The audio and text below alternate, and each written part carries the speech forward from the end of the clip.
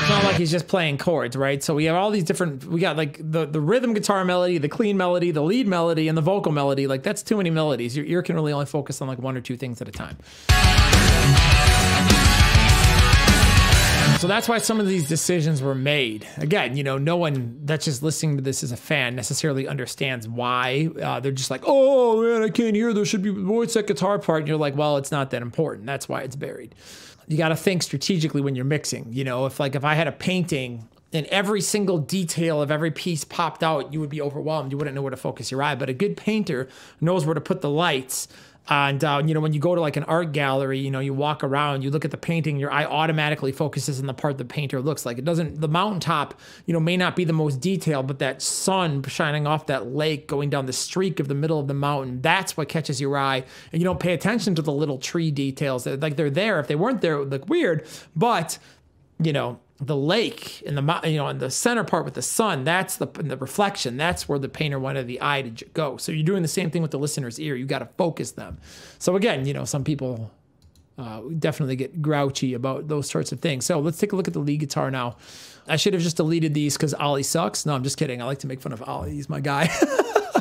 You know, we have a good time. So, you know, again, if you can't have fun with your clients, like you're missing out. So, all right, here's what Ollie's terrible, shitty lead guitar. Love you, buddy. Sounds like. Too milky, too muddy. So I cleaned that up right there. That's the frequency that really was kind of milky. I compressed it with the SSL con. This is a John Brown thing. I think he had this thing on it.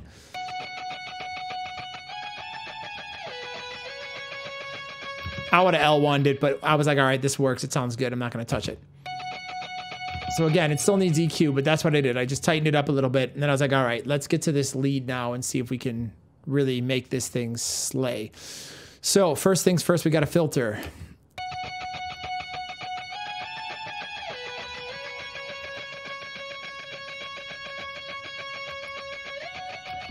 Just notching out little milky frequencies. I've got a limiter here.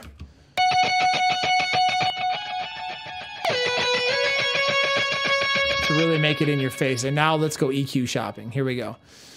So when I listen to this by itself,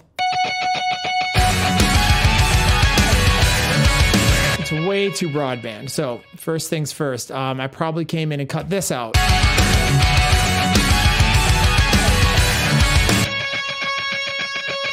Thin it out.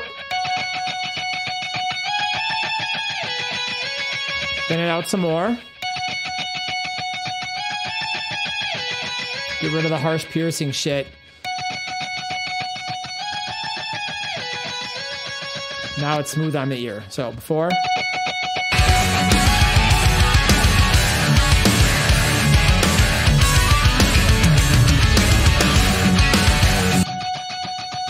We got this stereo delay right here, and I think God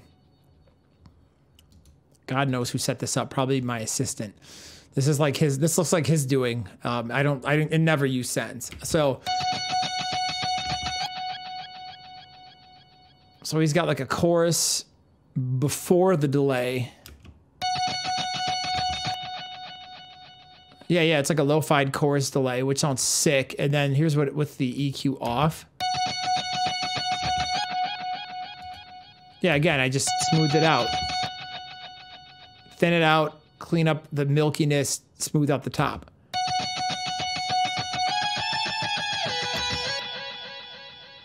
It just adds that nice epic reverb. Check it out. Or don't. Hold on.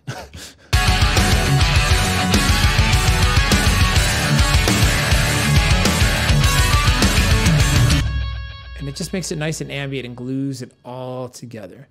So every time that happens, I think he's got an octave here. Ollie, you even suck at playing that octave, bro. He's gonna kill me when he sees this. I love it. I'll deal with him. All right. Yeah, same EQ, same effect, right? Same ambience.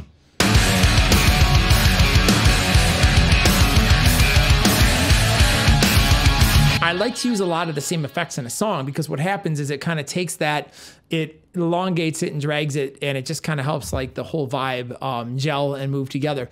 All right, let's take a look at the lead here. So we got this thing. And we are very similar. Yeah, very similar EQ. Clean up the milky muddiness in there that I was hearing. A little bit less delay.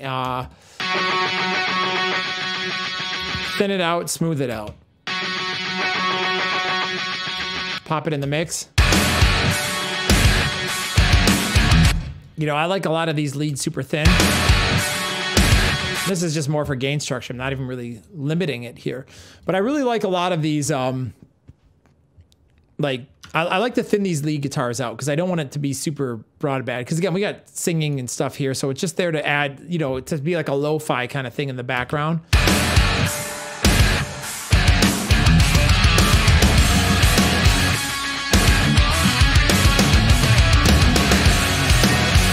Very much in support of what the main thing, and that to me is like the rhythm, the groove, the gent, you know. All right, let's take a look at Ali's guitar solo here. He's got two mics.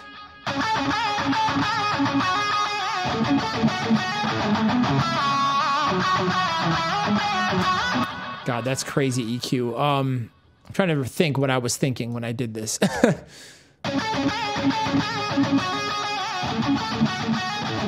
Thin it out. I must have added this 1K boost because it probably sounded weird in the 57, and I needed one more 1K in the mix to get the thing to cut out the cut. So let's see if my theory is right.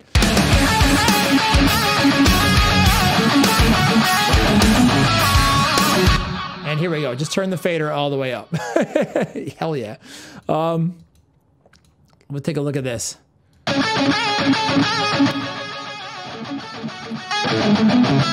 Compressing it like I'd usually use a limiter there. Put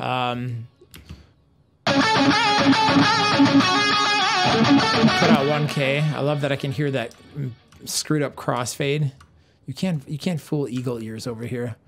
I'm gonna tell them. I love it. Okay, so now I got more limiting on this because, you know, that's what I like to do.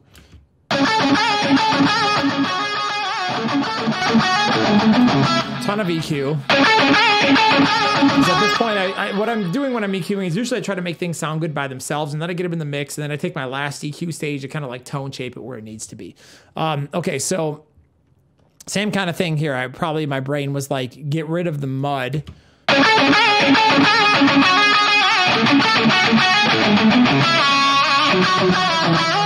Make it listenable.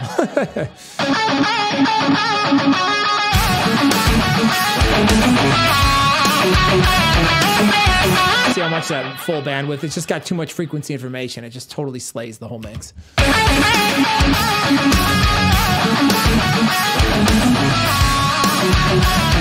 And now you can hear the bottom, you know, the guitars, the bam, bam, bam, the dubs, you know, it's nice and clean.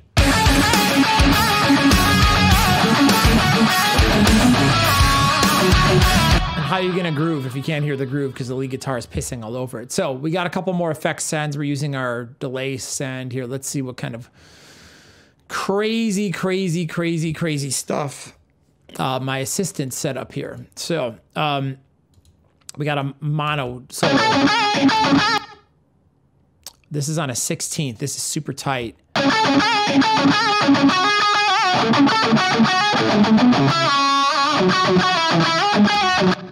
Yeah, almost like a bathroom effect. That's cool. Then let's see this reverb.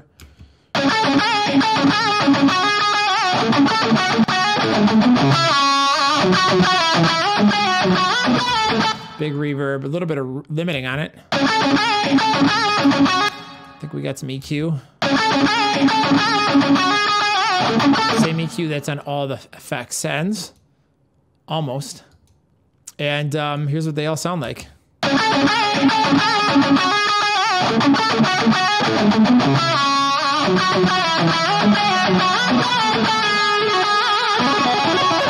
Now Ali stopped sounding like a wanker and more like Steve Vai. I'm so mean today. I love it.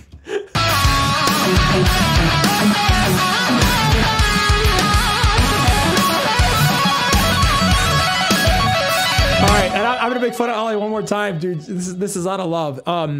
This is the exact same lick Joe Satriani used on the song "The Motorcycle Driver." Listen to this tapping lick.